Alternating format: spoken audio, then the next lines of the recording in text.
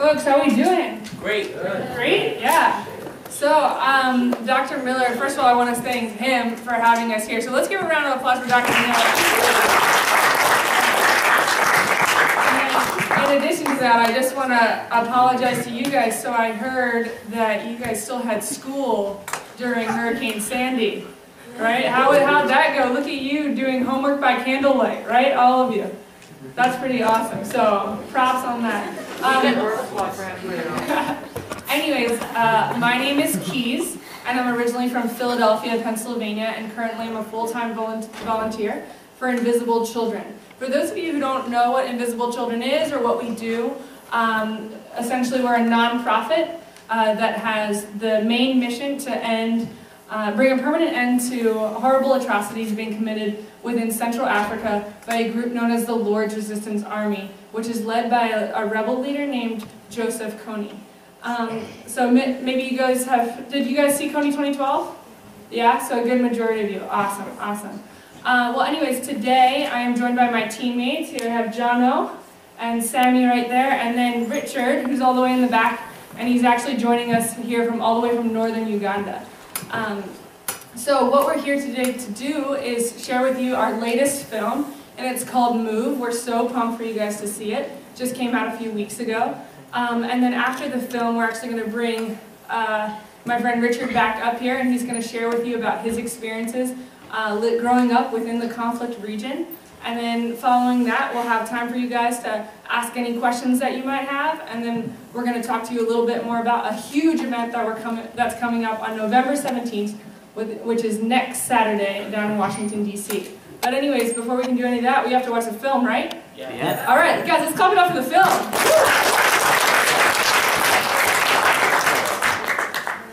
I'm going to get the lights, and then we'll start.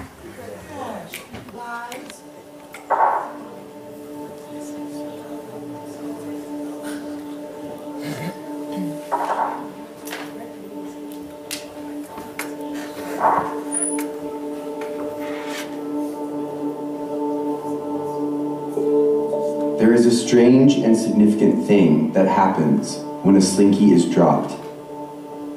The bottom just hovers in midair until the impact from above forces it to move. From the first letting go, the bottom was always destined to follow. Kony 2012 was the start of an experiment about what our generation is capable of, and it's not over yet. How we finish will determine where international justice will fall from here. Whether you lead or you follow, eventually everyone will have to move.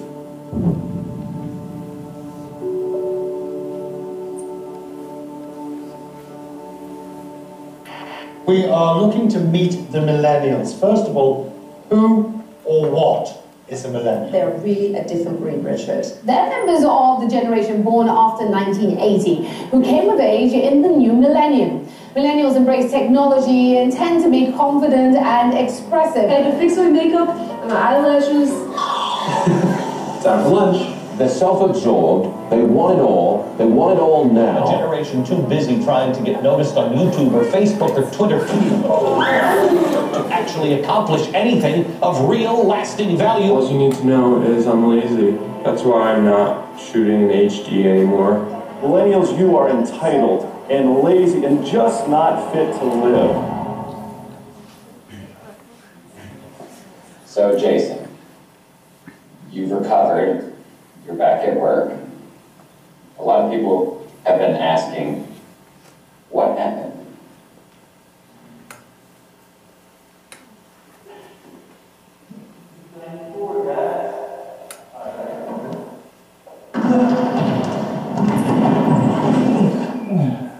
You are the first to receive this message because you are one of the first of 5,000 to sign up.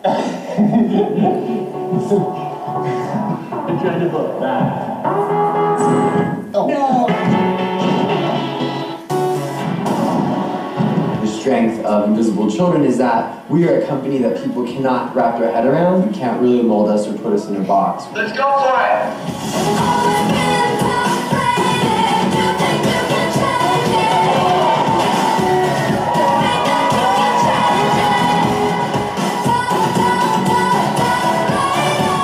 This is the story of a group of millennials from around the world trying to do something big, to play our part in ending a war.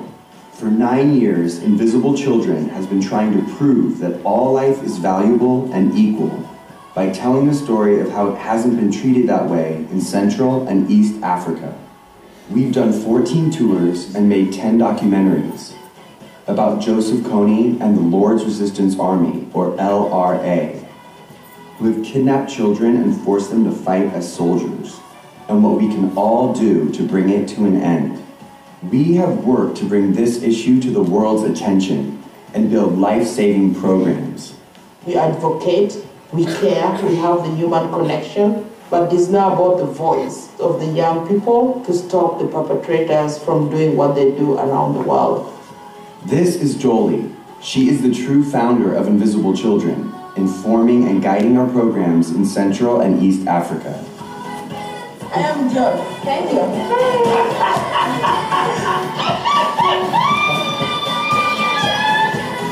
This is Ben, our CEO. My butt hurts on this chair, but I'm soldiering on. Noelle, our social media mastermind. Get this. I've been filming. Oh, God. Oh, God. My name is Jason, and I'm the creative director. Coach May 12 gave me 20 pounds. And this is Jacob. Can you give me your best American impression? What? I know you can do it. Yes, you know, yeah, what's up? What are you doing, man? Meeting Jacob 9 years ago started it all. Jacob, what do you think? What's your dream? For me, I can see like, since I am invisible now, I should work hard so that I see that my children are not under invisible. And when I met Jason, he got so much interested in knowing what was going on. For me, I was abducted when I was still young. I was abducted when I was only 12 years old. When I told him my story, he made a promise to me of trying to, like, stopping the war, which has been going on for like years. I was born when this war was going on. Joseph Kony has been the leader of the world's most brutal, violent rebel group for 26 years. He is the first war criminal indicted by the International Criminal Court and was chosen first because of the perversity of his crimes and because he has mutilated and killed women and children by the tens of thousands. He has cut off people's ears. He has cut off people's lips. He has made children eat the flesh of a human being. That is what children have done. One child would tell you, I killed more than 200 people. That is how bad Joseph Kony is. You just cannot compare this to anything in the world.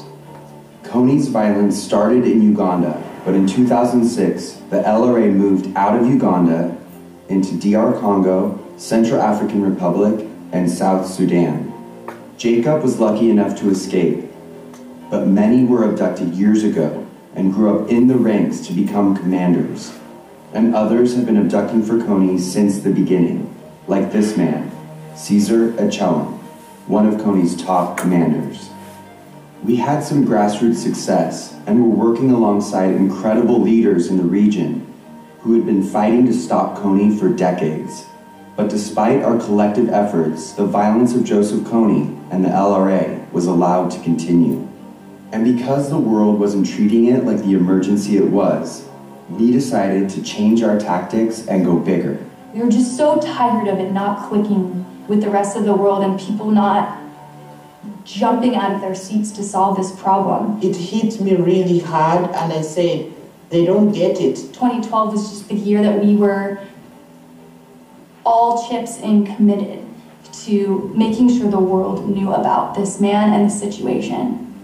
I don't know how else to create it. Like, do you need to see another kid crying in order to do something? Or do you really just Want to cut to the chase? This is exactly what we need you to do. Stop at nothing. Our generation could bring a warlord, the worst warlord in the world, to justice.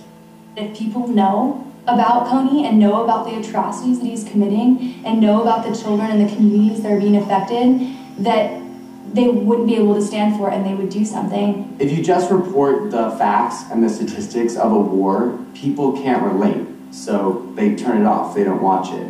For Kony 2012, we decided to put myself and my son and our relationship with Jacob in the movie in hopes that it would bring the story home. Can you think of a good way to try our best to stop them? We gotta make a plan. Let's make a plan. I remember clearly looking at our team who makes the films and I said, this has to be the best movie we've ever made. The title of the movie is Kony 2012.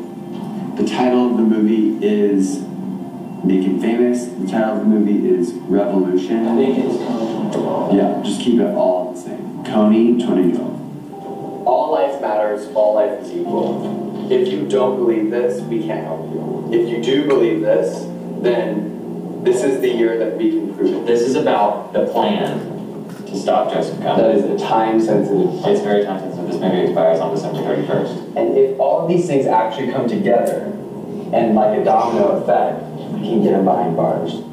Kony 2012 was very simple. Watch the movie, share the movie, put up posters and stickers, and to get as many people as possible to sign the pledge to arrest Joseph Kony, so that international governments would do more to actually stop the LRA. We're so excited to share what we have planned for this next year. It's going to be the most intense and crazy experience we've ever gone through. There's other top leadership that's indicted, Yeah. and any one of them that's captured and put on trial, it's our responsibility to make that trial so famous. Kony 2012, stop at nothing. Whether it's online, offline, no matter what, we are getting the posters up, we are getting people to talk about it. We will do whatever it takes. This is the grand finale.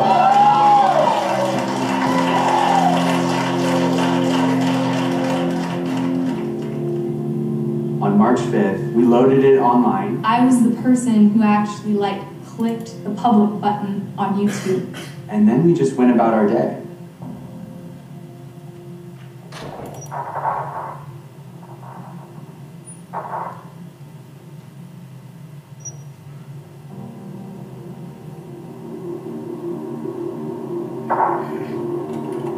Right from the beginning, we started checking it, and it was 5,000 views every couple minutes, 10,000 views, 100,000 views. Right out of the gates, some people are actually watching this thing. Our goal was 500,000 views for the year, and we were going to reach 1 million views within 36 hours. We just passed it!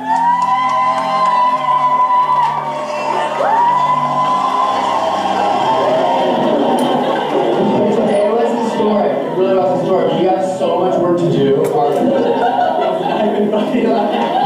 The world was watching and the world was doing something. Please join me in jumping on this movement. We need to stand up together. We gotta do I stuff. think definitely by the end of this year, they will stop Kony.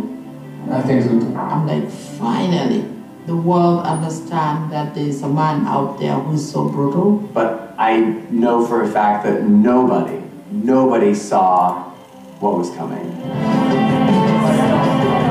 Joseph Kony is the world's worst warlord. Tens of millions of clicks. I just watched this video, Kony 2012, it's all me. More than 26.5 million people have watched Make one big push to end Kony, whatever he does and whatever he stands for. It's close to 1 million hits per hour. We need to stop Joseph Kony, please. 71 million. Something absolutely needs to be done. No one deserves this. Kony must have stopped that. No one deserves that. The YouTube documentary on Ugandan rebel leader Joseph Kony is now the most viral video in history.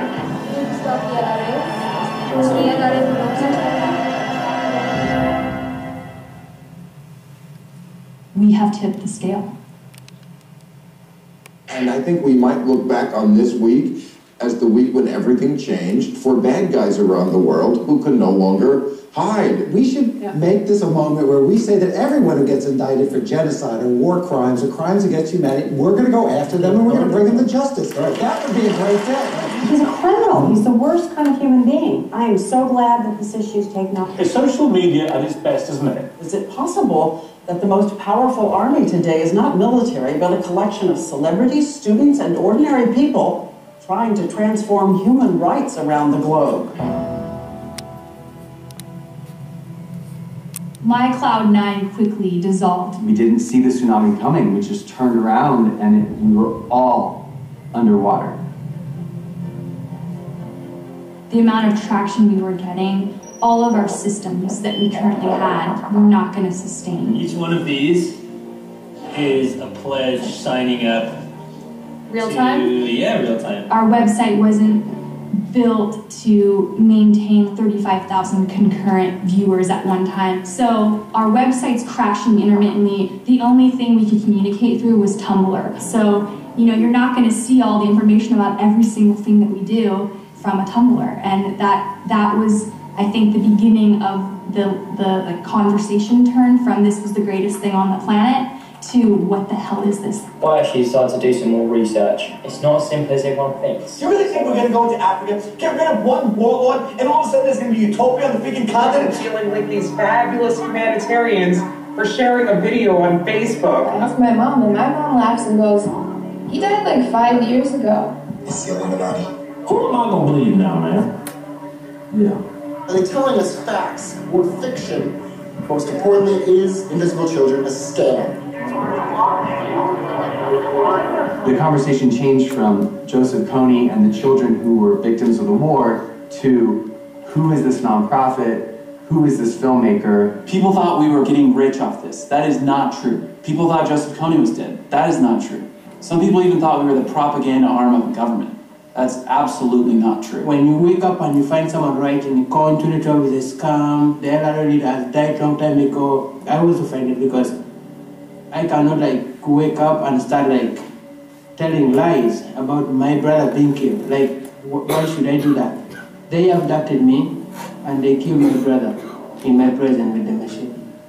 We were at war with the world, basically. As the online campaign grew, so did the voices of critics. People are seeing right through this propaganda very quickly. Manipulating the viewer's emotions. By next week, this will be a passing fad. People are saying that the millennium generation were just sharing their status or making it simple, or they're just lazy. And is the rise of so-called clicktivism doing more to help or harm actual social change? This implies that by clicking on a link and forwarding something, you have done your share. If this is the future of activism, I'm really quite worried. Like I did some interviews. The person keep asking those questions that make me look at him like, why can't you understand? The war has to be stopped. Whatever it is, do you get what I mean? The questions that we were getting, not only was it questions about our organization, but it also was extremely personal, especially for Jason. They were not even criticizing the children by then. I was seeing them criticizing Jason.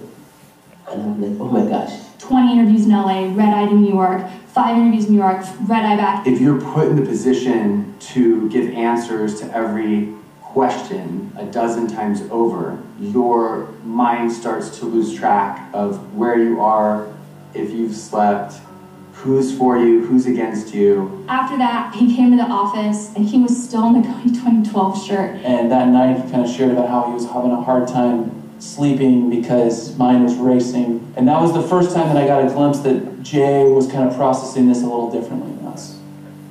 There's never been a war like this online ever. And this is what you do to anyone who starts to get big. You go after them and you try to expose them. That's where my anxiety's been coming from, total fear. Like fear, it's all in my head. And it's been so gnarly. Again, man, it's hard. You just sound really different, like something's up. I know. Maybe we need to go and sleep. I know, I can't sleep. Yeah.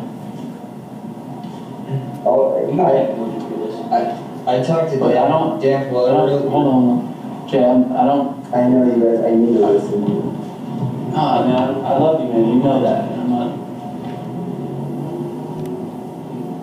You experienced something that's like out of control this week, and something that we've tasted, but we don't know what that's like. And it's not our face in the movie. And we're all thinking about it. Okay, cool. Praying about it. Awesome. Yeah.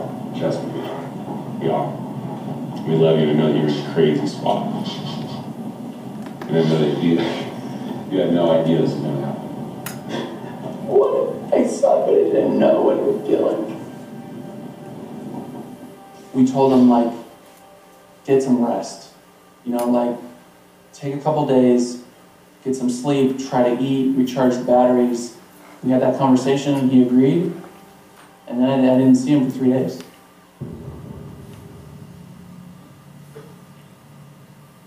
Jason, hey, it's Sean.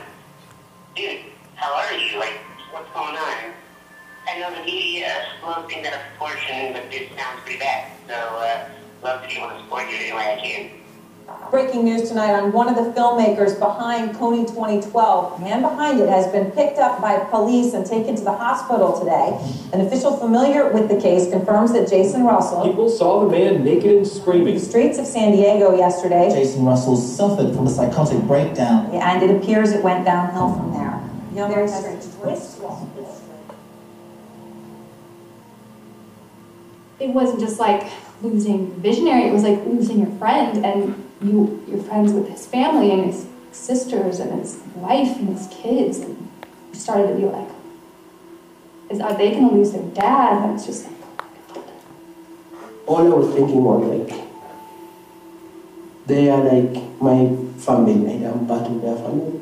So I looked at him being like, what if he had not seen me? What if he had not met me? Would he still go through the same pain that he's going through right now? what if all this time we spent, all these things we built are just done? I mean, I put on like a very like confident face, but I was afraid that somehow this was the beginning of the end.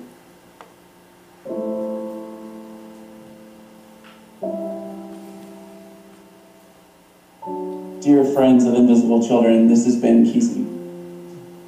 Today and these last 2 weeks have been some of the hardest of our lives. And seeing what happened to my friend Jason today was so hard. Some of the personal attacks against him and his wife and his kids and family was hard for him. It really took a toll, and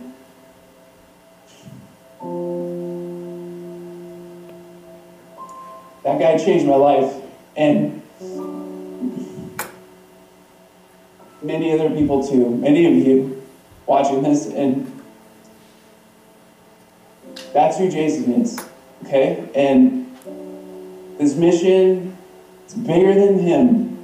We know that that's true. So I just want to say right now, for the rest of us here, we're not stopping. Please stand with us. Thank you so much for your support. It really means the world to us right now. Thank you.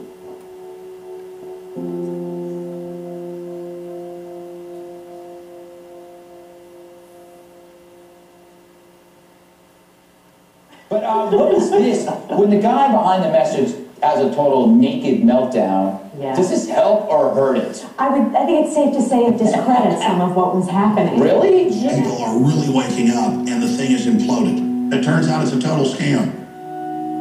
Right after Cowan 2012, which brought the world to the same page that, oh, there's something which is happening in this region, and thousands are being abducted, kids are being forced into child soldiers. Most of them turned the topic, talking about invisible children, talking about Jason. My biggest fear, and I think what happened as a result of Jason's breakdown, was it gave people such an easy excuse not to have to deal with the reality of the LRA. And they just walked away, and they brought a lot of friends with them. Getting involved with this war was never a choice for me. It was just something that I had to do. And it became very, very personal. For the last 9 years, I've been working in this war zone with my friends, trying to make sure that their voices are heard and that they're protected. My mind betrayed me. and I was hospitalized. I'm so sorry to the thousands of people who were confused and who were scared and who didn't trust us anymore because of what happened. And I still live with that every day. The name of the campaign around Kony 2012 was Stop at Nothing. And we had to prove that that's possible. We're still proving that today, that we will move forward. We will still pursue the capture of Joseph Kony and his top commanders. There are children still in captivity. As long as we continue giving days and months and years to Joseph Kony, we should be prepared for the worst. There is need to stop him. And I'm grateful that we have the Kony 2012. There is more support than the strong objection you're talking about. The media is looking for news. The media always looks for negative news, doesn't look for positive news. And for those who are condemning, how many of them come from the Cholis region? How many of them went through thick and thin what we went through, what my children went through? To woke up the world. Because the world has a tendency of forgetting, moving from one thing to another. So it was a wake-up call. It worked. It got people talking about an issue. We had academics giving a presentation on the LRA, then 13 people would have watched it. I cover a lot of these conflicts, and the LRA is not a complicated one. There is this guy, Joseph Kony, who is going to continue to massacre people until he is captured. And then Jacob was invited to be the first ever person to testify about his personal experience with the LRA in front of the United States Senate. At the age of 12, I was abducted from my village by the Lord Resistance Army. I'm calling upon the world to come up and join the youth who are advocating for the end of this war. All of this new international tension really culminated when the world woke up to the news that Caesar Achelem was captured by the Ugandan military. Major General Caesar Achelem, a senior commander in the elusive Lord's Resistance Army, but in the hands of the Ugandan forces. My coming out has been a big impact for the people still remaining in the bush to be encouraged to come out. So that's sooner maybe the war will come to an end.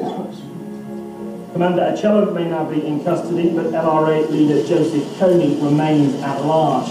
The hunt for him will go on. On September 1st of this year, the LRA reportedly abducted 55 people in one day. 14 were children. And right now, 470,000 people are displaced from their homes because of fear of LRA attacks. Some have said stopping Kony is impossible because no one knows where he is. But they are wrong.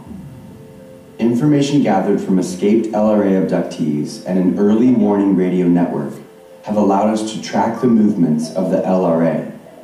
This is not new information. The international community knows where Joseph Kony is.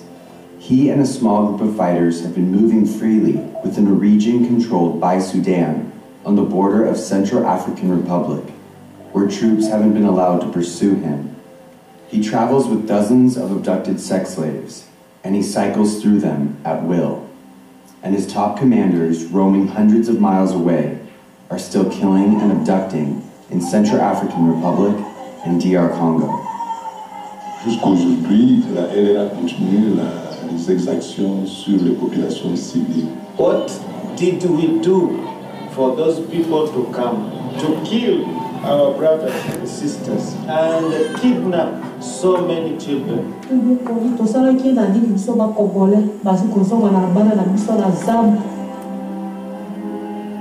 We are working with the leaders in these countries to do our part to protect civilians and to encourage LRA members to come home through FM radio messages and defection flyers.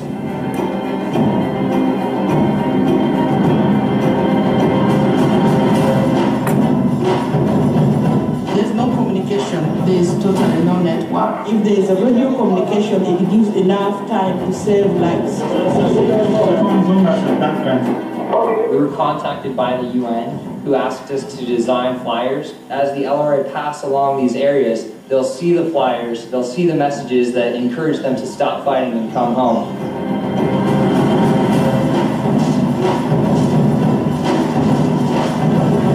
And it's working. Civilians are being protected and LRA members are returning home. But ultimately, we cannot arrest Kony. Only the leaders of the world can put pressure on him to surrender or arrest him. The African Union, the European Union, the UN, and the United States have all made promises to stop the LRA and protect civilians. President, for instance, something I agree with, he sent men and women to Central Africa to go and help battle Lord's Resistance Army. I support that. We are resolved and we are going to pursue Mr. Kony and still we open the door for him to surrender. And today I can announce that our advisors will continue their efforts to bring this madman to justice and to save lives. But sometimes leaders make promises and hope we forget. So we are all going to make sure that they don't. This is our plan. On November 17th, we need you in Washington, D.C. We are calling a global summit of the 10 international leaders who can activate the arrest of Joseph Kony. But you must get them there.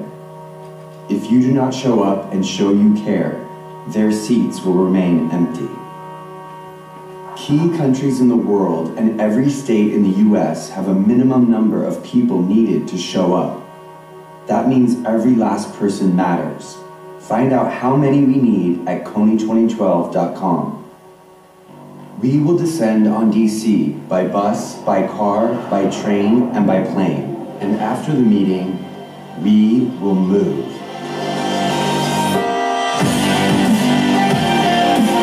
We will march by the thousands to the White House and rally on the 10 city blocks that surround it to let the newly elected president and leaders around the world know that our generation demands peace in Central Africa and justice for Joseph Kony. Our great-grandparents saw women fight for equality. Our grandparents stopped Adolf Hitler from taking over the world. And our parents fought for civil rights to declare us equal. We have been told that our generation will accomplish nothing of value. But the words of others will not define us. Only our actions will.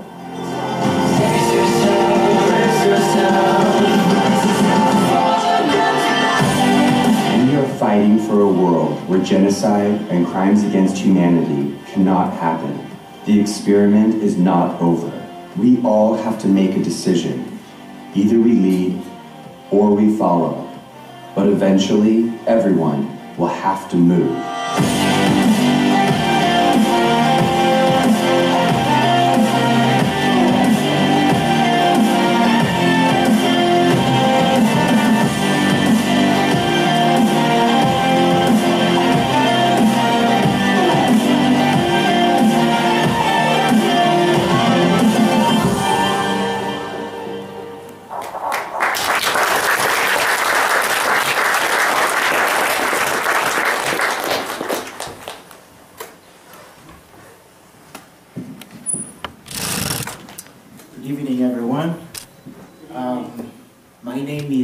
Richard Mark Ochaka, and I am a mentor with Invisible Children back home in Uganda. I'm very excited to be here.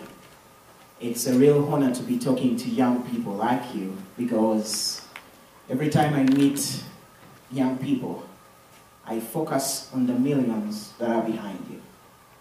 I tend to see the thousands of places you can be that I'll never be in. But the one thing I always ask myself is, how are you going to be remembered in all those places you're going to be to? What impact are you going to leave on the people that you're going to meet? The truth is, you're going to meet people. And you are a leader wherever you are. Because there are some people who are willing to follow you when you begin to follow your dreams. And to me, it's always an honor to be able to share with you. You see, The first time I met invisible children, it was in my classroom. It was high school and I was teaching. But at the same time, as I was teaching, I would work at the night commuter shelter, where kids used to walk 5 miles, sometimes even more, to that shelter running for their very lives. And this was at the height of abductions. And I remember that shelter used to start operating at around 7 p.m. So I would ride my bicycle to that shelter. But incidentally, some of the kids that I was teaching in class would also walk that same shelter for their safety. And you know, later on I learned that they are being sponsored into school by invisible children. But at that time I was giving them more than just the academic work. I was giving them even the psychosocial support that is needed for them to be able to reach the next level. But you see, that was the first time I met invisible children. And later on, I heard that invisible children had a huge rally in the US in 2006, where young people your age had to spend a night in the cold in solidarity with those very children who had to walk those miles to those places of safety. I'm glad to announce to you that that very shelter I was working at in the night was closed in 2006. And later on, as I continued teaching, I joined Invisible Children in 2007. But you see, when this war began, personally I was just 5 years. I was a very young boy. And I remember usually we would run to the river. We would enjoy being around the fireplace. Our village was a beautiful place to be in. But then, all of a sudden, we were told, you can no longer continue to live here. Because people were disappearing. People were dying. Children were being kidnapped. So my parents moved us to town. But even in town where we moved, it was very unsafe. Because we continued to see people die because of diseases. The conditions of living were not good. We moved further down south. I remember I studied down because I benefited from a scholarship as well. Somebody from the US paid for my school through an organization. I never got to meet that person. I believe I am because that person was. If that person was not, I wouldn't be where I am right now. But you see, when I returned home in '98, I was just shattered completely. Because I began to ask for some of my brothers, some of my cousins, my uncles and sisters, and they would say, Richard, that one was killed. Richard, that one was abducted. We don't know whether we will ever see that person again.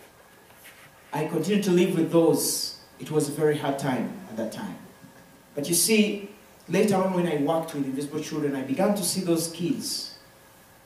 And you look them in the eyes, and you see a child who participated in killing his brother, who was forced to kill his brother. Some others were forced to burn down their village. And you see a child, they leave that village in flames. And this child feels like, I am the reason why our village is burning. But you know, when you continue to ask them, one time I interviewed one boy, and I told him, why did you continue to do all those terrible things while in captivity? And this boy looked me back in the eyes and he said, sir, I'm a human being like you. I have a heart like yours. But when you are in captivity, you do not have any choice. You don't have any voice. Even crying alone is not allowed. Because if they ever get you crying, these guys would say you want to escape. They will torture you or kill you. So this boy told me the only friend that I had while in captivity was the very gun I was holding. And the same gun can even be used to kill him. So he would hide to cry. He would try to be somewhere. As the rain pours, he's in the jungles. When the sun shines, he's in the jungles. He wasn't even sure whether he's going to eat the next day. Such a place as called home was no longer there. You know? And the day he escaped, he was so excited. You know, one time when another one escaped from a massacre and he had to witness, you know, a burial of like 8 people of your family, and you are having to count 1, 2, 3 up to 8. He wished he had not escaped. I remember that boy saying, I wish I was also killed along with everyone. But you see, we can stand here and recount all these atrocities that have happened. We can sit here and continue to talk about all the things that have happened. In Uganda, as I speak to you right now, that thing is no more, because the young people who stood way back then for us gave us a voice. And in Uganda, it's not there. But the people of Congo, Central African Republic, in the Sudan, that border region, they continue to cry. But unfortunately, their cries can only go as far as the people who are causing them that pain. You see, whenever 2 elephants fight, it is the grass that suffers. And these children, whenever you cry, it's only the rebel commanders who can hear your crying. And they don't care. They don't even want you to cry. They will throw babies into the rivers. But there's one thing we can do. We can give them a voice beyond those jungles. We can make them have a choice again by using our choices. You see, when they cry, and their voices only go that far, there is no way. There isn't any stopping on the horizon for their cry. But if we make them heard in the corridors of power, they will be able to make their own choices again. You see, when you look at what has gone on, many people tell me that this has gone on for so long, 26 years. We can't do so much. My reply is always, yes, you cannot do so much, but you can do something. Because change begins with something. It begins with realizing that when you plant a seed, it grows into a tree, and that tree grows into a forest. So when you realize that, you want to change the whole world as a young people. There is no change that begins on top. Never. Everything begins right here on the ground. Humble beginnings are the ones that usually round up as huge movements of change. I want to encourage you. There was a time when women could not vote. Somebody stood for them. They now vote. There was a time when somebody like me would not stand in front of you here. Somebody made it possible, and we can be able to do it. We can choose, you and me, can choose this day to make that chain of love end with us, or decide and say that chain of love does not end with me. I'm going to extend it. Sometimes it starts just across the street. That's how change begins. I believe when you put your hands together, you can always make a difference in this world. And it takes us standing up. When we see something wrong going on, we stand up. You don't want to be into the realization that those who do evil are the least among us. And we who know what is right, we are the majority.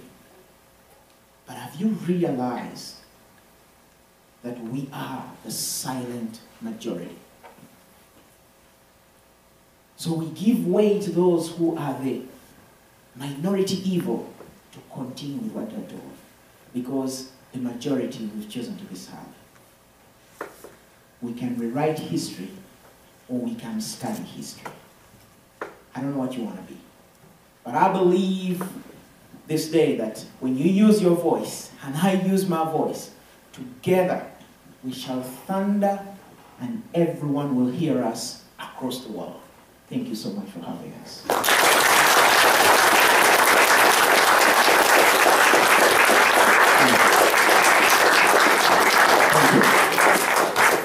Allow me to take this opportunity to welcome my sister and my friend Kees.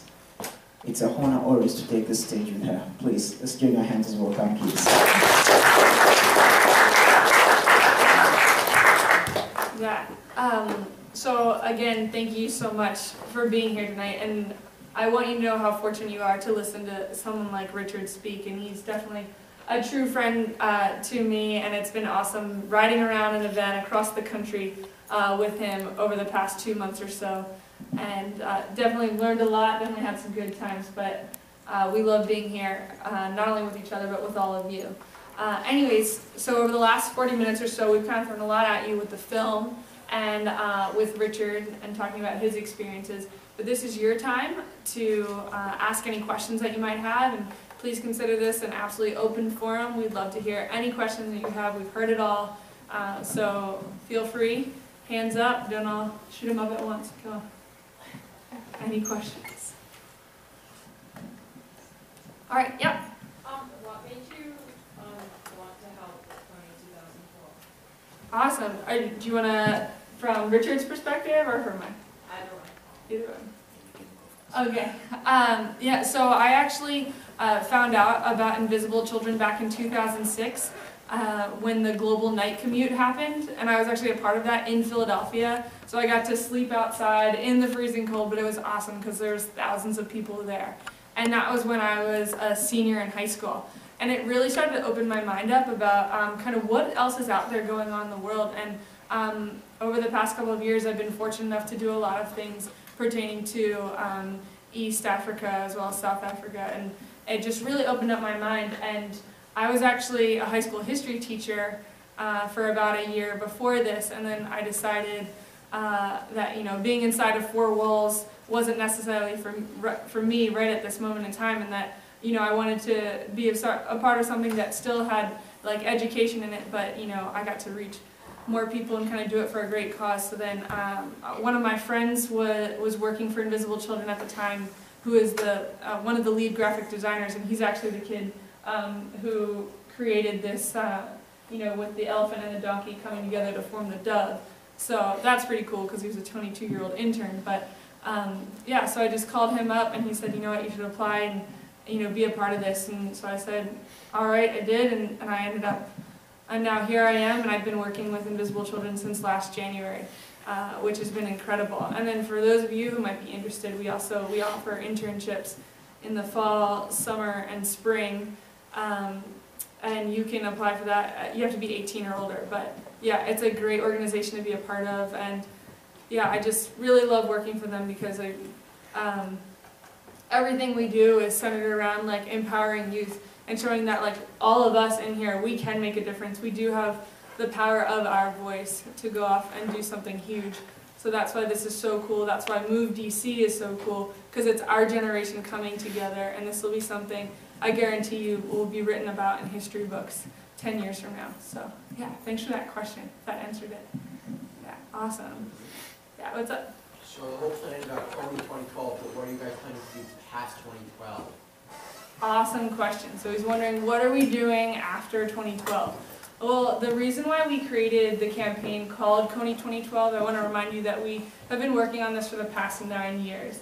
and that we created the campaign Kony 2012 is because, you know what, this is ridiculous. It's been going on for 26 years. It's time to bring this conflict to a permanent end, and that's why we wanted to put a date on it. Richard always likes to say, you know, I wish it was Kony now, so we could get him now, but we, you know, tried to give our world leaders about 1 year to figure this out. And so the question is, so what are we doing past 2012? We'd like to see Kony captured within this year. We have about a month and a half left. But if he is not, then the main mission that we have is to bring this to a permanent end. So we're going to continue on. I don't know if it's going to be called Kony 2013, but again, we're not going to stop. The whole idea is stop at nothing, and we're not going to stop until we see a permanent end to this. Do I know the exact plans? No, but I know that we're going to make sure that this conflict comes to an end. Great question. Yeah. Do you think it's possible that you will happen by the end of 2012? Yeah, absolutely. Richard, you want to take this on, my friend? I believe that with you guys, we can do this together. You know, when we go down to DC and every leader comes from the Global Summit, all the puzzles are in place. But these leaders avoided us at the UN Assembly, and they never shared about the same issue. So if they come together even 1 week, Kony can be captured because he is known where he is, except that the pursuing troops are not allowed permission to move around in the sovereign countries. So we believe that this summit can bring this message home. And even 1 week, I believe he can be captured if the leaders work together in the region. Thank you. Awesome question. And again, that's why it's so important. If you can come to Move DC, it's only a week and a half away, and we'd love to have you there because every person counts. And it's going to be huge. And we can't wait for it to happen and hopefully find Kony and capture him 2012. Yeah, thank you. Yeah, go ahead. Was there lots of people showing up in Washington on September?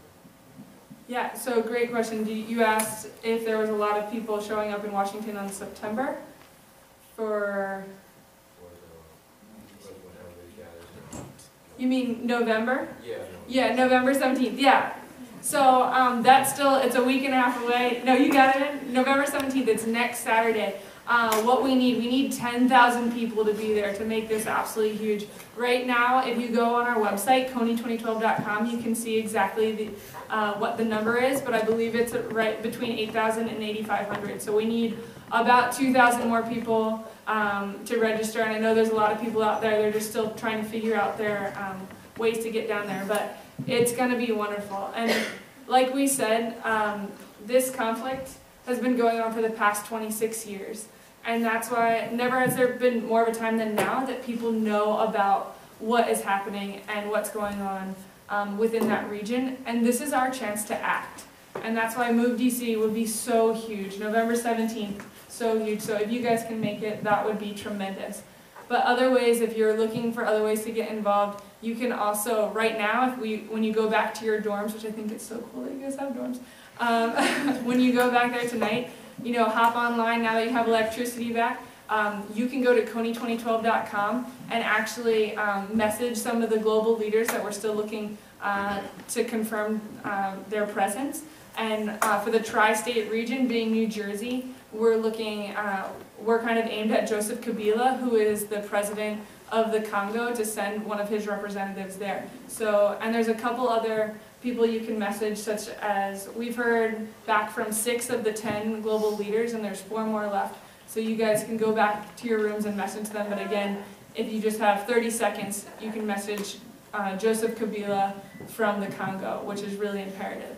And then also, if you guys are looking to come to Move DC, you know, you wouldn't show up to game day without a uniform, right? So we have these Kony t-shirts, they're only $10 in the back, and then you also get a free Kony bracelet along with them. So if you want to be a part of it, and even if you can't make it, but just, you know, reminding other people maybe that can go down, because like we said, every person counts, and it's so important to be there. I know that a couple of you guys have more questions, and we'd love to take those in the back. We're going to be up there for the next like half hour or so, so we'd love to talk with you and answer more questions that you have. But before I leave, guys, we just want to leave you with this. This is a challenge for you. This is a challenge for our generation. I want you to think about what you thought in the film when they were talking about what a millennial is. And you know, kind of we don't care about much. We're too busy on Facebook. We're too busy making movies for YouTube. You know, we're a little self-centered, but I want you to think about how that makes you feel. Is that really how you want this generation to be perceived 20 or 30 years from now? Or do you want to be able to look back on our generation and be like, you know what, we did something huge there, we came together, we used our voice.